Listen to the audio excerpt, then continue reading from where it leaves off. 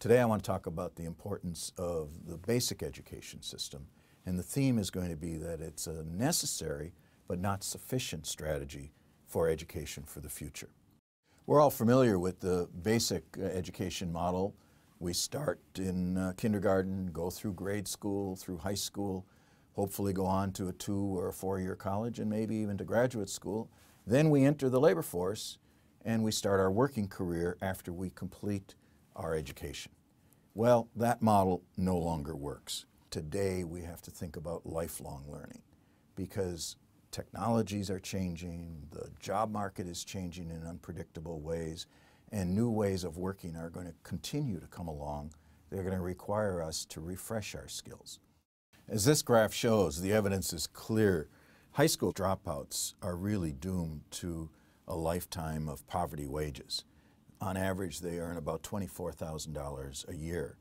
High school graduates get to about $34,000 a year, and college graduates get to about $55,000 a year, average income.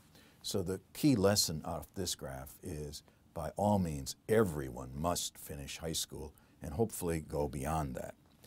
But you could say the same thing for high school graduation. College still pays off.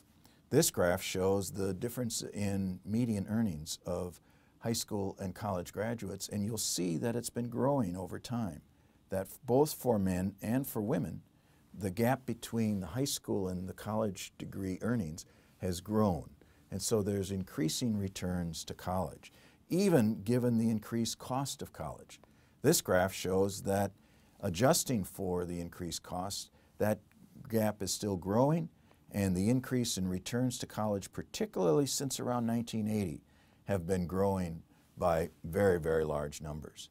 And so the message here is that yes, college is expensive, but we've got to be careful not to underestimate its value.